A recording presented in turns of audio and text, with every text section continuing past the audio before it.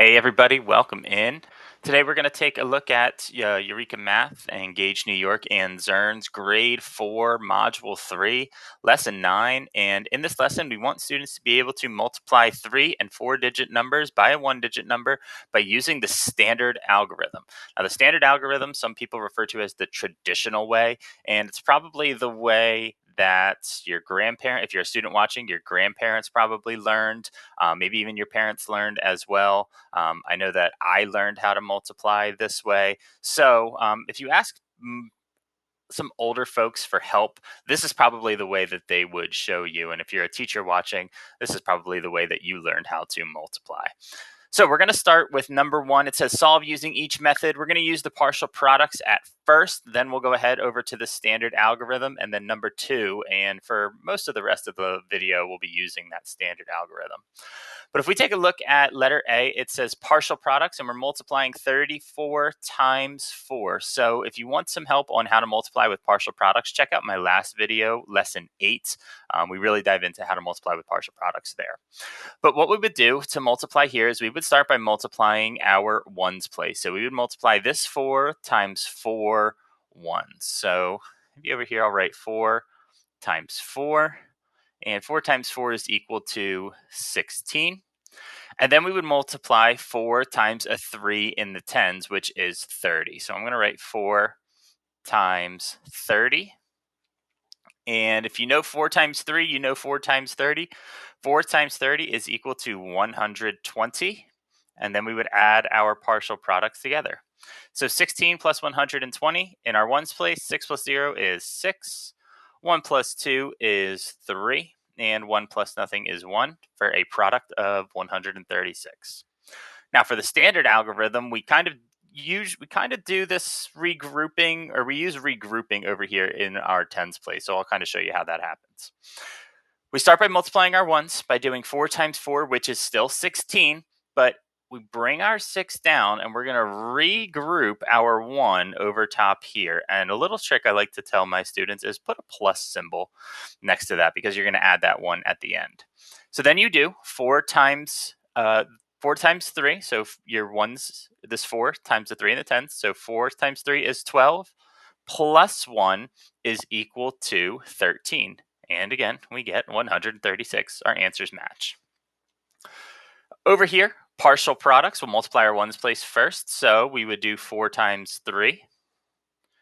Actually, I should probably write it as 3 times 4. Multiplication's commutative, so if I think about it as 4 times 3 or 3 times 4, I'll get the same answer. 3 times 4 is equal to 12. Then I'm going to multiply 3 times this 2 in the tens, so 3 times 20 is equal to 60. And then 3 times 2 in the hundreds, or 3 times 200,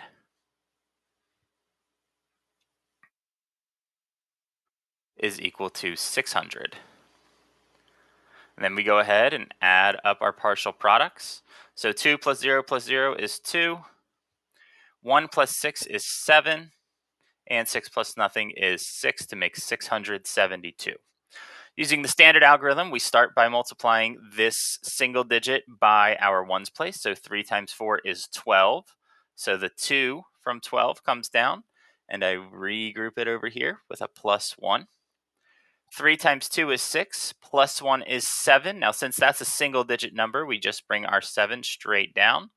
And then 3 times 2 is 6 to make 672, which matches my partial products. Got a couple problems to solve here. So solve using the standard algorithm. 3 times, or we're going to do 251 times 3. So 3 times 1 is 3. 3 times 5 is 15. Bring down my 5. Carry my 1 over here to the hundreds place. 3 times 2 is 6. Plus 1 is 7. Make a product of 753. 135 times 6. 6 times 5 is 30, so I bring down my 0 from 30. And my 3 is going to be regrouped over here in the tens place, and again, plus 3. So I do 6 times 3, which is 18, plus 3, 19, 20, 21. Bring down the 1. Carry the 2 over top here, plus 2. 6 times 1 is 6, plus 2 is 8. C, 304 times 9. 9 times 4 is 36, so I bring down my 6, carry my plus 3 over here. 9 times 0 is 0, plus 3 is 3, and then 9 times 3 is 27 to make 2,736. Now, since I don't have another digit over here in the thousands place, I would bring down that 2 and the 7 because we would really regroup those 2700s for 2000s, and then our 2 ends up in the thousands place. So we just bring it straight down. 405 times 4. 4 times 5 is 20. Bring down my 0. Carry my 2 over to the tens place. 4 times 0 is 0, plus 2 is 2. And 4 times 4 is 16. I don't have another digit to regroup it over to, so we just bring the 16 straight down for a product of 1,620. 316 times 5. 5 times 6 is 30. Bring down my 0. Carry my 3 over here. 5 times 1 is 5, plus 3 is 8. And then 5 times 3 is 15 for a product of 1,580. And letter F, we have 392 times 6. 6 times 2 is 12. Bring down my 2. Carry my 1 up top here. 9 times 6 is 54. Plus 1 is 55. So bring down the 5. Carry the 5 over here. 6 times 3 is 18, plus 5, 18, 19, 20, 21, 22, 23. So that comes down here. And just add our comma to separate our thousands place from our hundreds place.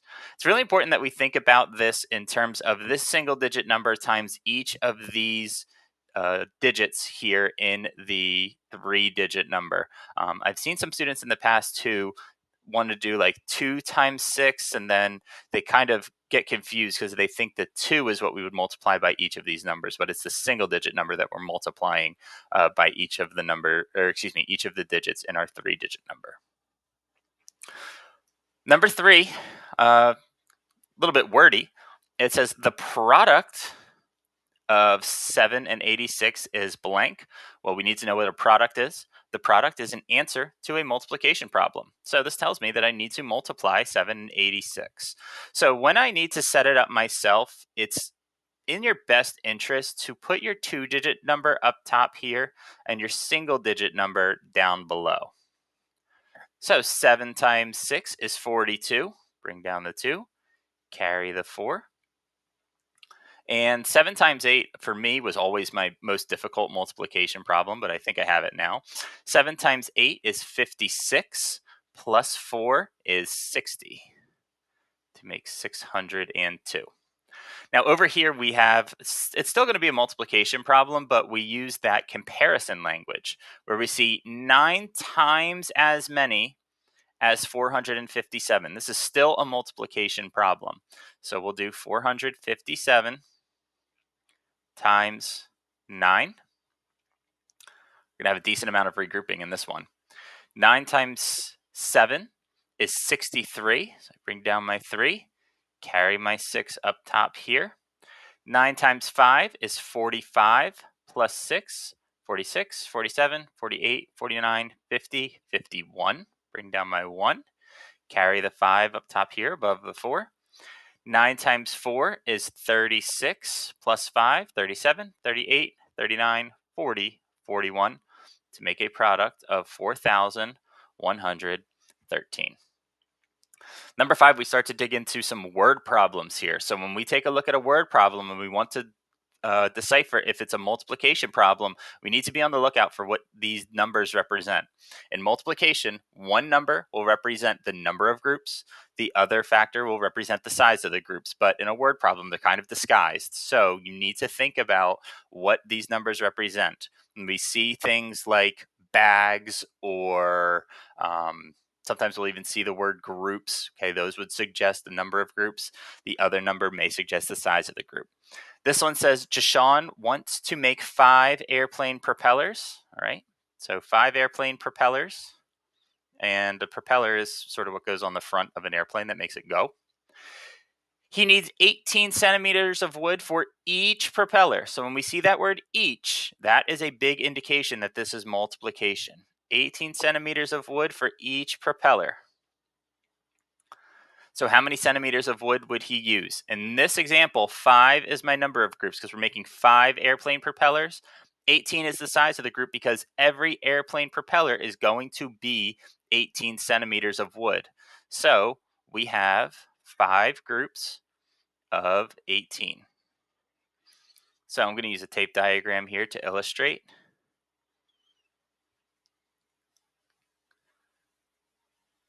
One, two, three, four, 5 groups. So each one of these boxes represents one airplane propeller that he's going to build. Every group is going to be 18 centimeters. So 5 groups of 18. So I definitely need to multiply in this case.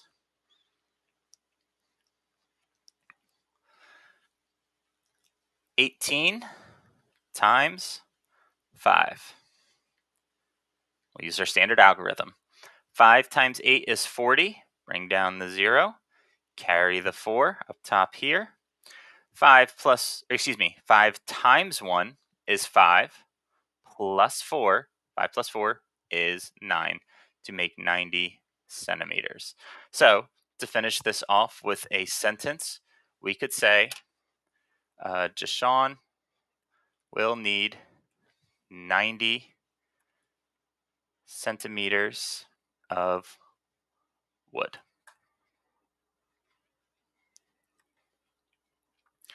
Number 6, one game system costs $238. How much will 4 game systems cost? So in this case, 4 is going to be my number of groups. Every game system is going to be its own group, and the cost of one game system is $238. So we know the size of one group, so we would multiply the size of one group times the amount of groups that we have, which is going to be 4.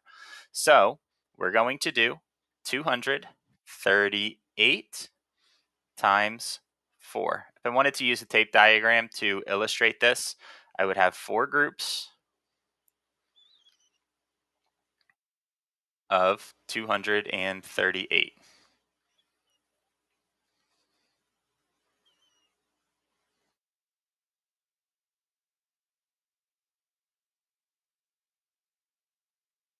Standard algorithm. 4 times 8 is 32, so I bring down my 2. Plus 3 up top here in my tens. 4 times 3 is 12. Plus 3 is 15, so bring down my 5. Carry the 1 up top here. 4 times 2 is 8. Plus 1 is 9. So 4 game systems would cost $952. That's what I'll write for my sentence. 4 game systems would cost $952. Number 7, we actually have a 2-step word problem, so we really need to pay attention to the language here. Number 7 says a small bag of chips weighs 48 grams. A large bag of chips weighs 3 times as much. So we see that comparison language, 3 times as much for a large bag. So we have small bags of chips and we have large bags of chips. And a large bag is 3 times as much as a small bag. Our question is, how much will 7 large bags of chips weighs? So don't just look for your numbers and multiply them. Okay, if you did that, you would do 48 times 7 if we kind of left out this sentence here in the middle of this word problem. First thing we need to do is we need to figure out how much one large bag of chips weighs, and we know that it's 3 times as much as a small bag. So a small bag would be 48, and again, this is for a small bag, is 48 grams. But a large bag is 3 times as much. So that means we need to do 48 times 3. So 3 equal groups of 48. This entire tape diagram shows how many grams a large bag weighs. So first things first, I need to multiply 48 times 3. 3 times 8 is 24. Bring down my 4. Carry my 2 up top here. 3 times 4 is 12. Plus 2 is 144. Now 144 is the amount of grams of a large bag of chips. This is not the end of the problem. Our question that we need to solve for is how much will 7 large bags of chip weigh? So 144 grams is the size of one large bag. Now we need to show how many 7 large bags would be. So now we have 7 equal groups of 144.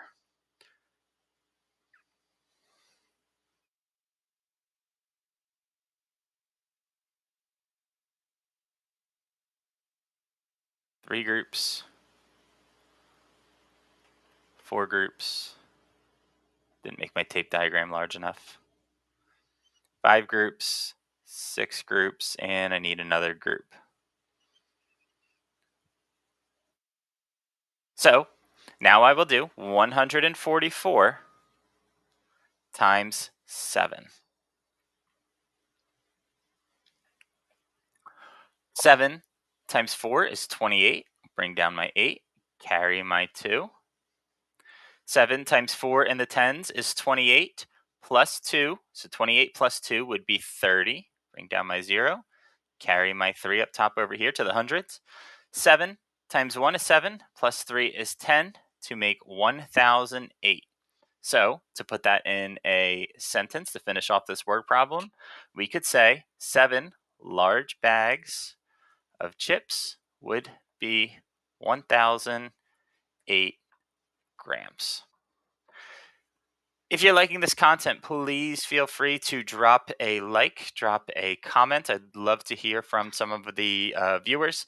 And if there's something that you would like to see me work out, please, drop that in the comments, like and subscribe. And I'll see you next time. Take care, everybody.